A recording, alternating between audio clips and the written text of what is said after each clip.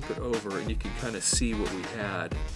So there's all the messed up, kind of messy tape right there. Hey there, Robert John Hadfield from Audiomover here, and I've got a really, what I think is a really interesting cassette repair to show you today.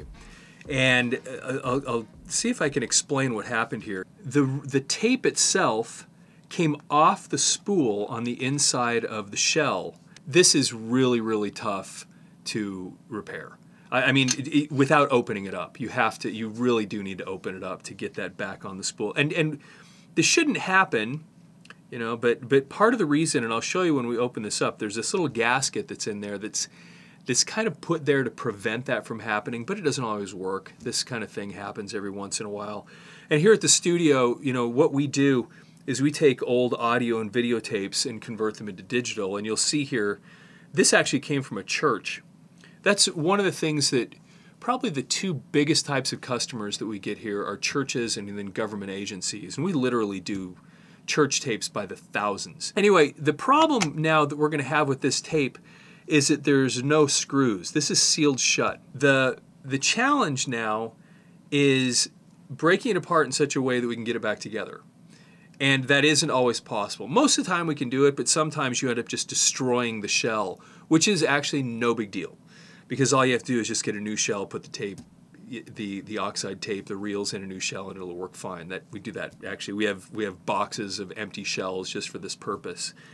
So I'm going to show you how we normally break into a tape like this so that we can make a repair. The first thing that we do is pop out the right protector tabs.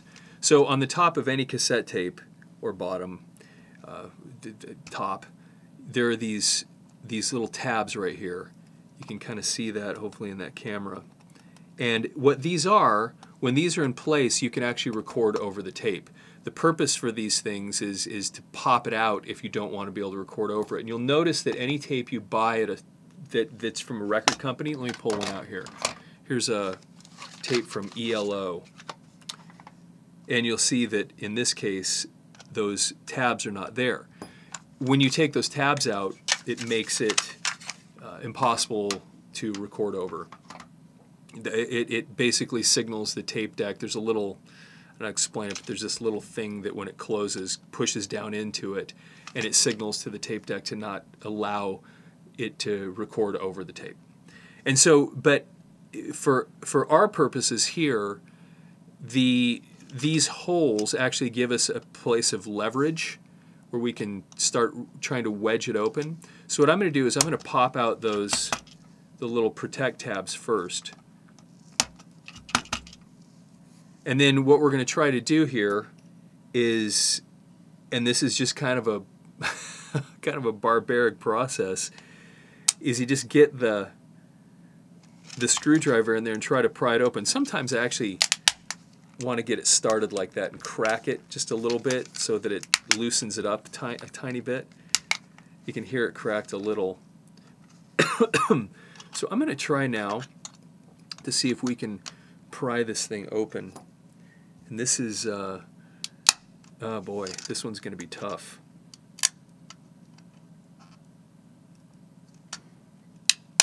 Yeah, we're probably going to end up just destroying this thing in order to get into it. Oh, well, yeah, see, you'll see that it's now, I just cracked it along the front there. And like I said a second ago, it's really no big deal. All you really want to make sure you do is don't just damage the tape on the inside. But let's see if we can, because if we can salvage this, it'd be best. Oh, I got little pieces flying everywhere. Oh my gosh, yeah, this is actually really brittle. These TDKs, I've opened so many of these things before. They're usually not this kind of brittle. So I kind of was able to wedge the screwdriver in there, and I'm prying it open. You can kind of see how I did that there. We actually, well, who knows? We'll see where we get with this. So we're just going to start now wedging it along the side. Oh, goodness.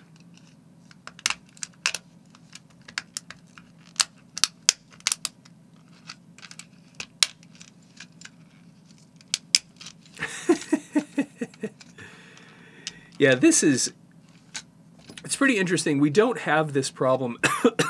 We get a lot of these really big libraries, like I mentioned a second ago, and we don't have to deal with this a lot. I've over the years we've done this, because we've been doing this for about 20 years. Usually no more than 1% of tapes ever need to be fixed. And the main thing that we have to repair in cassette tapes is actually not broken tape. It's the pressure pad. And I've got a few videos where we show the process of replacing a pressure pad.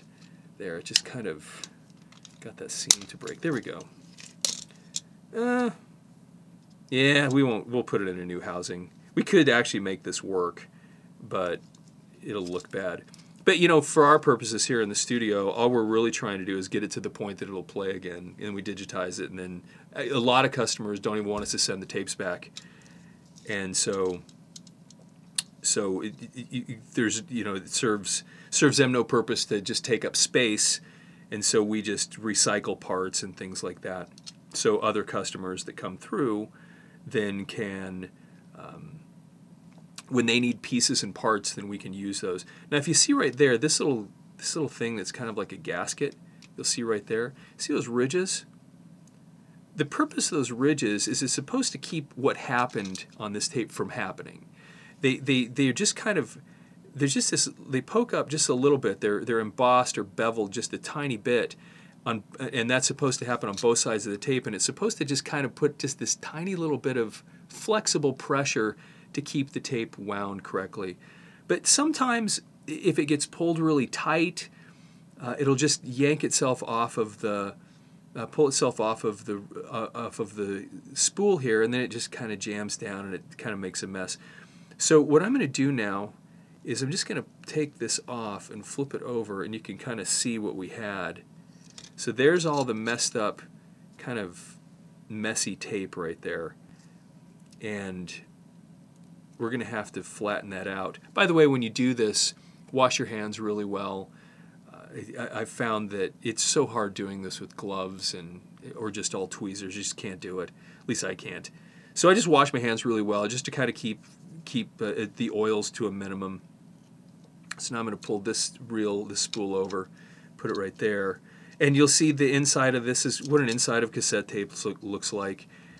One of the things that you have here is you have this is a little magnetic shield that just kind of goes right there. Move that in this camera.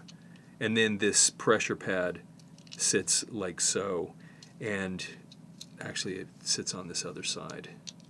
That's how it's supposed to go. And this pressure pad sits, I'm going to get down here so I can see it, sits like that. And then the way this works is that when you push play on a tape and the reels start turning, the playhead pushes up and the tape literally gets sandwiched in between the playhead and this pressure pad, and it makes sure that the tape has a really nice solid connection to the playhead. I had a playhead around here that I used to demonstrate this. Somebody must have grabbed it. Anyway, but that's the idea, that you push play, the playhead comes up like that, and then that's why that's really flexible right there. So anyway, we're not going to keep this though. We're going to get a new housing.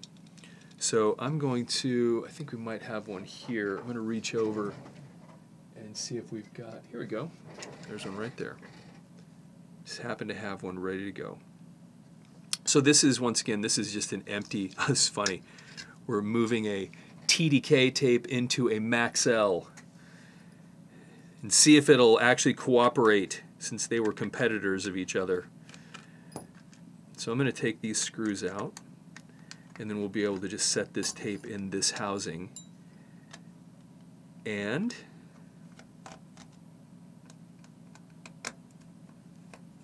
so I'm pulling these screws out. There's usually, if a tape has screws, there's usually 5 of them, 1, 2, 3, 4 on the corners, then there's that 5th one right there in the middle. So I'm going to lift this off. Now, and this is just left over from another client that just, once again, they tell us to keep the stuff. And just so that we can use them for other customers just for this purpose. So let's see here. I'm going to and I'm going to see if I can get this, remember where those came from. I think this came from the other side. It actually won't matter which side we put the spools on. It'll work the same. The only reason it will matter is knowing which side is A and side B when we go to digitize it. But for this project, it doesn't matter because every tape that we had only had one sermon on it. So when we digitize it, we'll be able to tell which side is side A and side B, because what happens a lot of times is when these churches would record sermons, the sermon's not, this is a, what was it, a 90-minute? Yeah, it was a 90-minute tape, and sermons are never 90 minutes. They're usually frequently they're somewhere around an hour. So side A will always be completely filled, and side B will be partially. There'll be a little bit. And then on the back end, when we go and process the audio file, it really doesn't, we'll be able to tell which side is A and which side is B, and then we just put it all together in our audio editing software. So ultimately it doesn't matter which side gets digitized first when we do a project like this, because the person that is on the back end putting these together can see which side is A and which side is B, and then we just put it together. It's very, we've been doing this for a long time. It's not a very complicated process, but anyway, we have this kind of all dialed in, how to make these things work. But look at that, how nicely that just set on there. So we're just going to move this kind of junk now out of the way. We'll keep that pressure pad though, because we'll probably end up using that for another project at some point. And then what we'll do in these cases where the housing had to be kind of wrecked is we'll either put a new label on the new tape that matches what was written down on the old one, or we will actually tape this, or not tape it, take a rubber band once this is put back together, and we'll rubber band this to the outside, and then we'll just know what was on the tape. And so I'm gonna set that in here for now. We're gonna have to flip it over a few times, I think, to get this to work right. Oh, that little pressure pad fell out right there. Okay. So now we have to deal with this. Look at how it's all bent up. This is what that tape looked like. It was all, remember, it was all kind of wrapped around the spool right there. And so you have to guide it through your fingers, and I'll show you how we do that in a second, because then this stuff gets hard to work with, and you have to flatten it out. You should probably be able to see in this camera how kind of damaged the tape is, and it won't sound great, but you'll be able to hear it. It'll sound okay.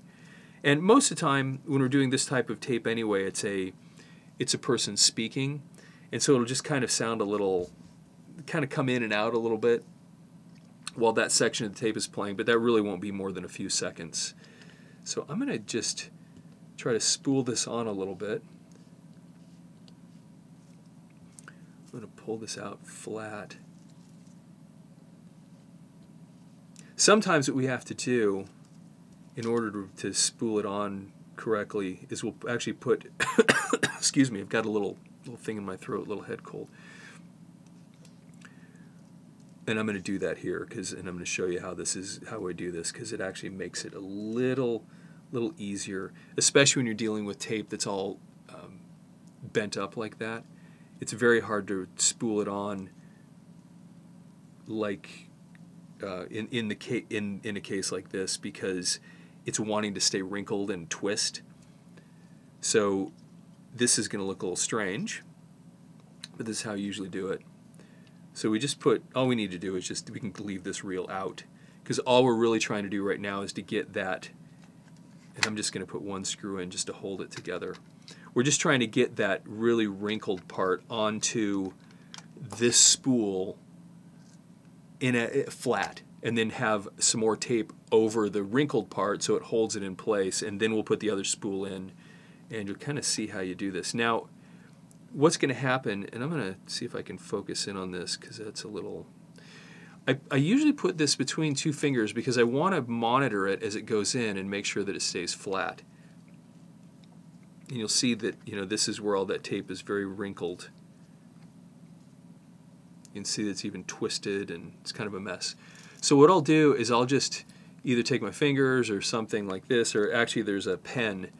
If you've watched my other videos, this particular big pen fits into these things perfectly. But I'm not going to, I don't have those other screws in, so it might kind of push it apart while I'm trying to get it in there. So I'm just going to spin this. I have to use my finger. And once again, the trick here is just make sure that when it goes into the housing, into the shell right there, that it stays flat. And you'll see what it's wanting to do. It's wanting to twist up. So we're going to just, yeah, this stuff can get really, just be kind of a little bit of a mess. And it's wanting to, you know, go back into that. And it may have sat, you know, for all I know, it may have sat like that for years, all twisted up in that housing or in the shell. But we're getting past it. It looks like it actually wasn't a lot of tape that was messed up. So now you can see we're back to the tape that's not damaged. And we just want to get this spooled on, get plenty of the undamaged tape over the damaged tape so it'll hold it in place, because it's going to want to go back into that shape. Okay, there you go. Now you see we have this kind of twisted thing here.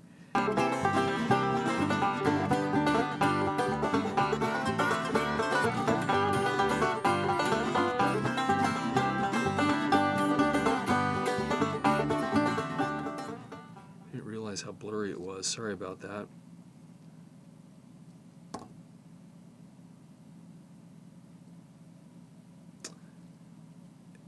So we've got everything kind of in place right there. We get the tape behind those little things, and now we will have a functioning tape. I hope it wasn't blurry for too long. I think it probably was. And there you go. So now the thing is in place, and we put this this side of the shell back on, like so. And now this will actually, is the pressure pad? Yeah, pressure pad's still in place. The magnetic shield's in place. Everything's in place. So we put that shell back on, and we have a functioning. We have a functioning tape now. So we're just going to put these screws in, and once again, it'll just work. And sometimes what we'll do now in this case too is we'll exercise it, meaning we'll just forward it and rewind it one time just to make sure that the kind of messed up tape is in there nice and tight. And so when it plays back, it doesn't act strange, nothing weird happens.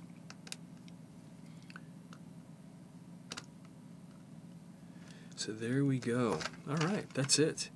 And then what I'll do now is we'll just take this, and I'll get a rubber band, and then I'll take this back to the digitizing part of the studio, and then they'll get it processed. And that's really all there is to it.